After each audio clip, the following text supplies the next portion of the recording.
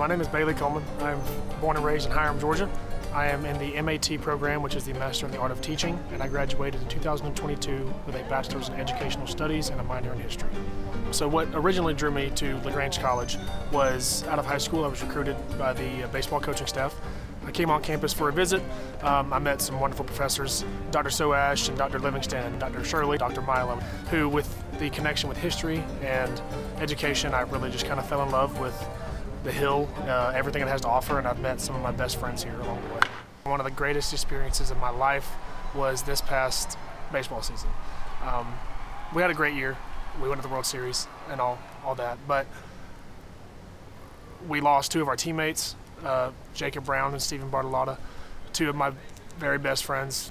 When they passed away, it was kind of, it was incredibly tough on the campus, the town, the baseball team, but I believe everybody on this campus, from administration down to students, got closer and they became stronger together, and with that the baseball team became stronger together. I miss them dearly, and I know the entire rest of the baseball team and campus do as well. Dr. Soash and Dr. Shirley and I talk about Jacob Brown all the time because he was just the light of the classroom, and knowing them, experiencing the field, the campus, class with them is going to be that's going to be what I look back on when I graduate.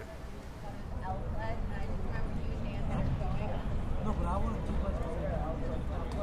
do